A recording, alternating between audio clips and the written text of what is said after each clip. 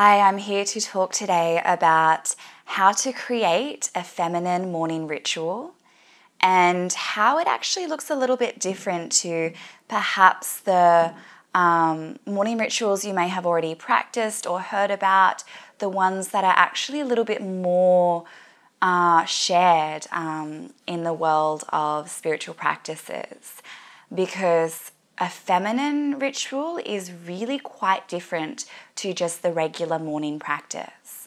And I want to share with you my journey of how my practices have really shifted since working with feminine energy much more, and how I didn't even realize that I was practicing in a more masculine way, actually. So I'd done a lot of self-work. I had done lots of different spiritual learnings, practices, courses, and I was really in this time of my life feeling like so motivated to just practice daily, to be anchored into just expanding my awareness and my being awake in the world.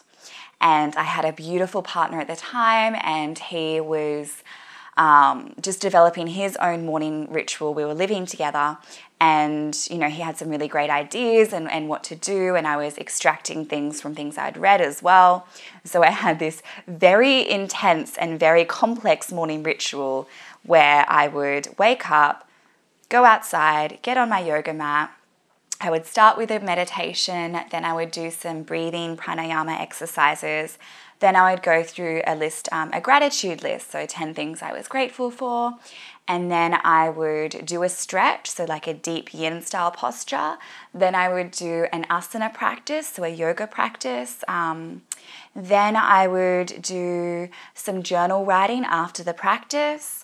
And then there was often something else that came through. So that was pretty involved. It was quite long morning ritual. So I'd get up very early to do that. And I had noticed that what would happen was after some time, I would really just be like moving through the whole morning practice that was a little bit more going through the motions. I was not as inspired when I woke up. I felt like sometimes, I was going through my yoga practice and like my body didn't even want to move. But I was really set in doing this. I was like, yes, discipline is key.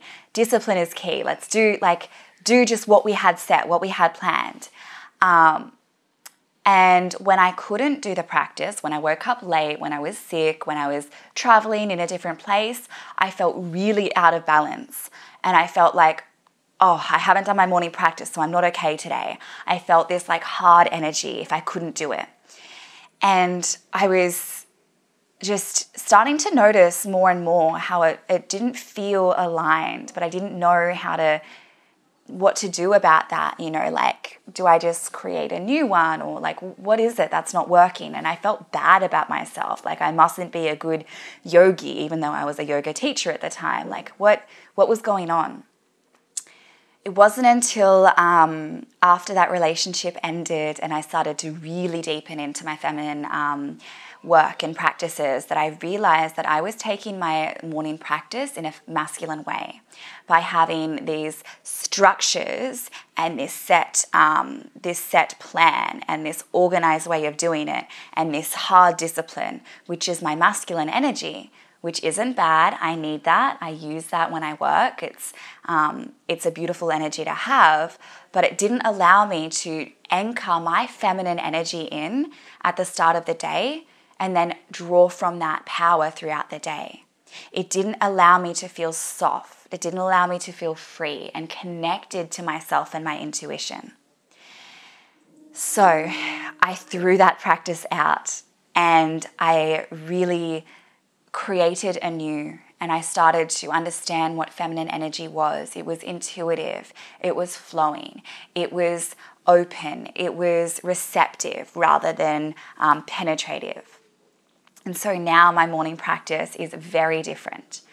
I wake up, I sage myself, I sit down outside, I draw a card from my oracle deck, and then I lie down and I put my hands on my womb. and I breathe and I feel life. I feel life around me, which means even if there's crazy loud sounds, even if the family next door is making, like really loud sounds in the morning, very early in the morning, even if there's a dog barking, even if I feel really like crappy in my body, I just lay and feel and allow. I let life in. I hear what I hear. I feel what I feel outside and in my body. I feel my emotions and even notice my thoughts.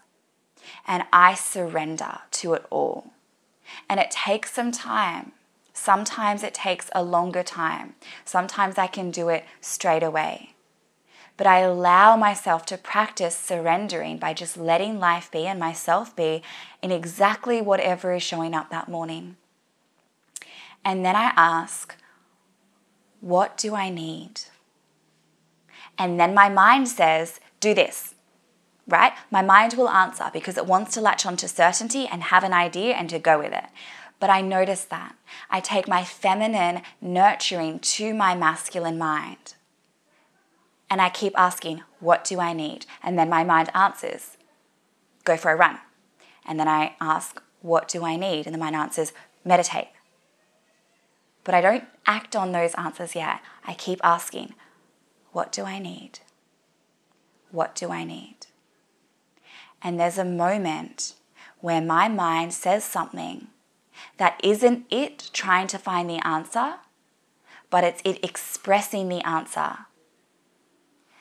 The feeling was the answer, and the mind says that, it interprets that. And the answer will be something like, be still, or move powerfully, or move softly, or write.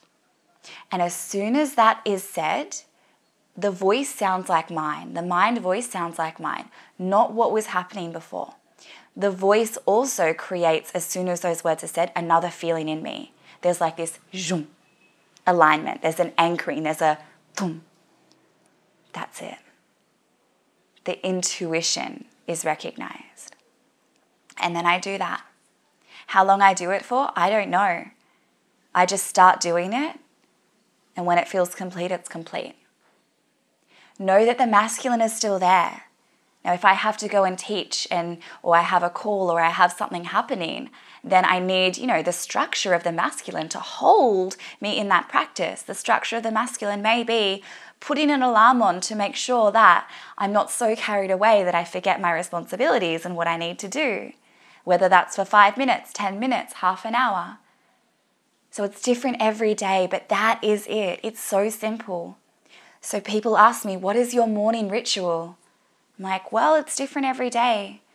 The ritual is to show up, greet myself, and ask what I need. The only thing that is the discipline in that is to do that. There may be days where I don't even do that, where I wake up, roll around in bed, and go back to sleep. And without expectation of having to do the thing because I should, it feels so freeing and so inspired and so impactful for the rest of my day. So I share this with you, hoping that this lands and hoping you're inspired now to maybe start your day a little differently tomorrow. If you're more interested in diving into as well how you can bring this energy out throughout your whole day, your whole life, know that it can start from this practice, and to deepen into this is the work that I do with women.